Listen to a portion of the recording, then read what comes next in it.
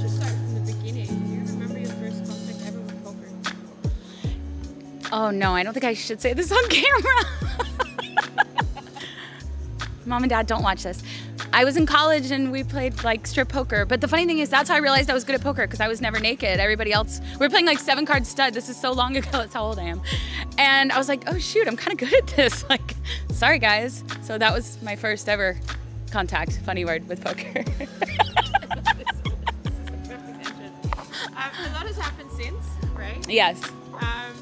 You told me that before, and I love that story, but you're known as such a fashion icon in the poker industry. But it wasn't always the case, right? You weren't always confident to, be yourself and express yourself through your clothes. Can you tell us about that journey? Yeah, so I remember like I always wanted to dress down when I went to play, because as some people that know me, like if everyone's staring at me, it actually makes me uncomfortable.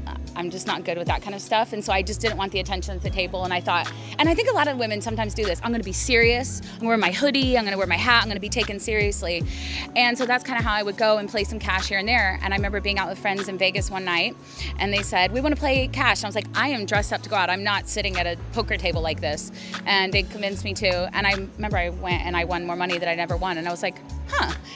And then I just kind of, I don't know, it just kind of naturally came where I was like, I'm just going to be myself. I'm not someone that wears like hoodies and that kind of stuff. So like, I'm just going to wear what I want to wear and just be myself at the table. And yeah, it's good. I like doing that. I'd much rather dress the way I enjoy than like, it's funny because some women will say, I wish I could dress like you, but it's not comfortable. I was like, I'm a psycho. This is actually comfortable. Like 6-inch heels is actually where I feel comfortable, You've had some incredible successes over the last few years. Can you tell us like some of your favorite moment when it comes to, I don't know, winning a live tournament, winning an online tournament?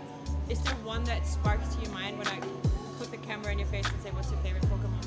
Yeah, I mean, obviously winning ever your first live tournament's great. I've been lucky to do it 3 times, which I feel like is kind of crazy because winning a live tournament is really hard to do.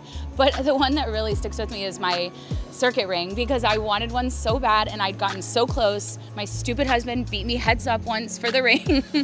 And like, yeah, I don't know, it's just something. And some people were like, oh, she's crazy, she wants this more than a bracelet. But I really did, because it felt so close so often I couldn't get it.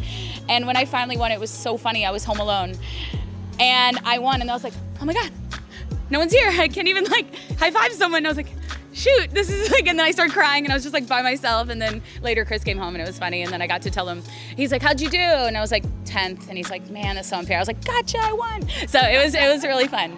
But yeah, that was one that actually really stuck with me, even though it was so much smaller than, any other one, but it just meant a lot. We're just out here in the Bahamas at the moment. You travel around with poker a lot, adapting your outfits as you travel from one stop to the next. What's your favorite poker city to play in, and why?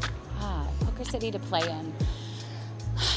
That's a good question. I mean, I always have a good time in London. We were just in London for a tournament there, and I love London fashion. That's very fun.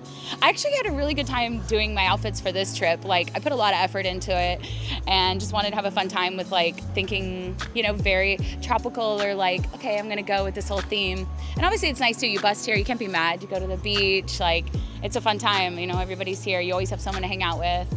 And then I love also playing in Vegas, because just being at home is so nice. Like, you bust, you get to go to your own bed. There's nothing that beats that.